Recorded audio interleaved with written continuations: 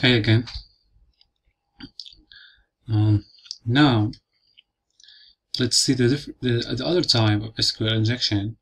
In the previous lesson, we talked about numeric SQL injection. Now let's see how we can take advantage of string SQL injection vulnerability in displaying certain entries related to or associated to certain table. So in this exercise here, the application is, every time it executes this query, whenever we enter some username in the box here. So basically the application requires you or tells you that you enter some username like Smith, as it tells. Then when you click on go,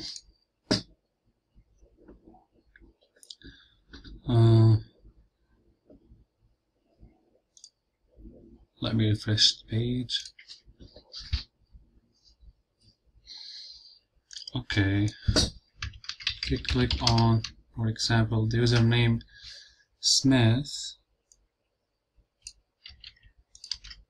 okay, clicking on go will display or will execute this SQL query that will yield or yields in the credit card information of the username or for John Smith.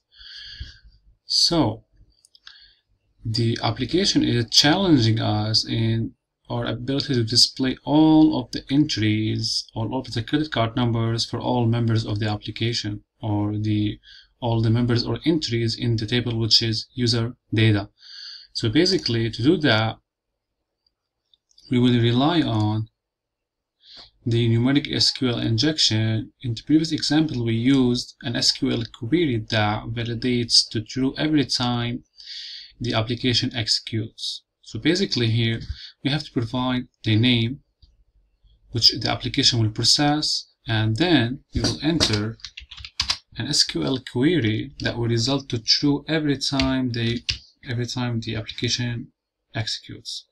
So click on R, for example, to be validated to true, we have to put like true condition and then space. Clicking on go, you see here all of the credit card numbers, type of credit card.